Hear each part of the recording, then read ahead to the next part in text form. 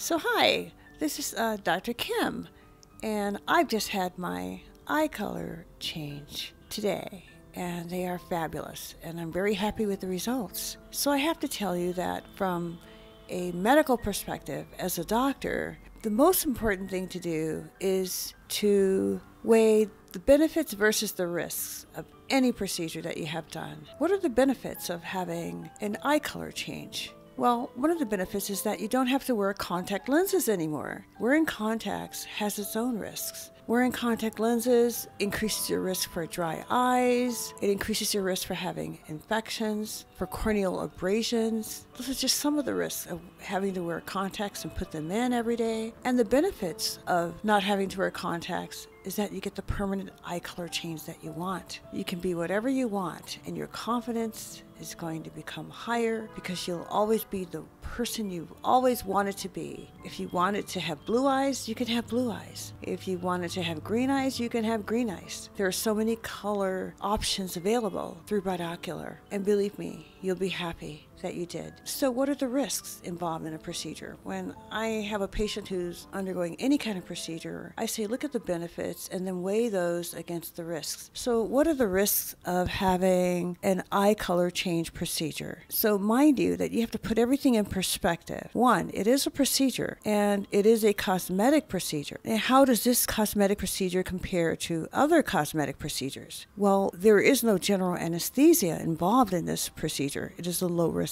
procedure. Whereas if you have other cosmetic procedures like a tummy tuck or a facelift, abdominoplasty, those are high-risk procedures. They require general anesthesia, and it takes a long time to recover. There's a huge incision. No such thing with the implant. Each procedure takes about 5 minutes per eye, and only thing that's required is a topical numbing medication, a little bit of pressure, the implants are in, and you're done. And there's no long-term recovery at all. The second thing you want to look at when you're having a procedure are the complications. And you want to keep these in perspective. Of course, people who have had a bad complication, they are going to be very loud, and you're not going to hear the good outcomes. You're only going to hear the bad outcomes of those who've had a bad experience. But there have been a lot of excellent outcomes with the Brightocular implant procedure. And you have to bear in mind that those with excellent outcomes are very, very happy. You can see them all day long. And so it's important to weigh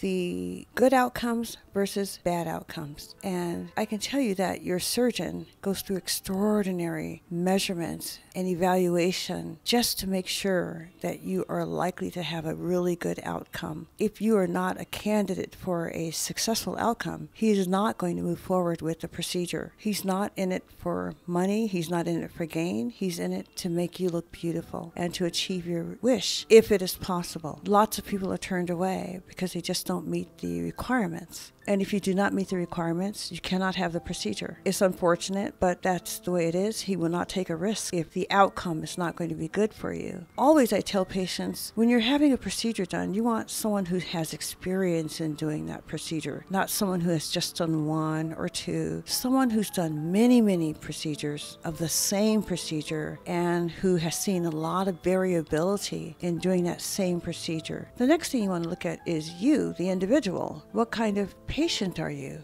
Are you a patient who follows directions? Because you're going to be given a long list of instructions, not only from Brightocular, but also from the doctor as well. And it is very important that you follow all of the instructions. You cannot skip instructions. There will be drops. There will be things you can do, things you cannot do. I would advise you to print out everything and carry it with you and to follow those instructions to the letter. If you violate any of those, you're likely to have a bad outcome, and who's to blame but yourself? So you need to really follow the instructions. And so you need to be disciplined as an individual and follow the instructions exactly as they are told to you. Avoid things you're not supposed to do and do things you're supposed to do. Don't get lazy and not do your drops. Do your drops consistently around the clock as you're advised to do, and you're going to have an excellent outcome if you do that. Next thing I want you to do is to be very balanced. Look at the good and the bad. Don't just look at the bad, because even though you can have a bad outcome with any kind of invasive procedure, the question is whether or not it happens often or whether it happens rarely. And as you can see, there's a lot of success stories with this procedure. People often say, well, it's not FDA approved. Well, there's a lot of medicine that's practiced today very successfully that is not FDA approved. For instance, when we look at something like diabetic neuropathy, a disabling condition, we treat that with a medication known as Neurontin, also known as gabapentin. Gabapentin is used for seizure control. However, it has an off-label use for treatment of peripheral neuropathy. That has never been approved by the FDA for the use of this, but is very, very successful. Likewise, I can say that if something has not been FDA approved, would you be in favor of traveling someplace like Europe for the latest cancer treatment, even though it wasn't FDA approved? Absolutely you would. So that cannot be your benchmark, your standard for determining whether or not to have a procedure done. It has to be the success, the history of this implant, and whether or not there's been success stories, and there has been. And so just in the end, I want you to keep a balanced perspective and look at the pros and the cons, look at the good and the bad, and weigh everything and keep everything balanced. And don't be swayed by one person who's really loud because they had a bad outcome or didn't follow instructions versus someone who's had an excellent outcome. I chose Frost Gray, and I couldn't be happier.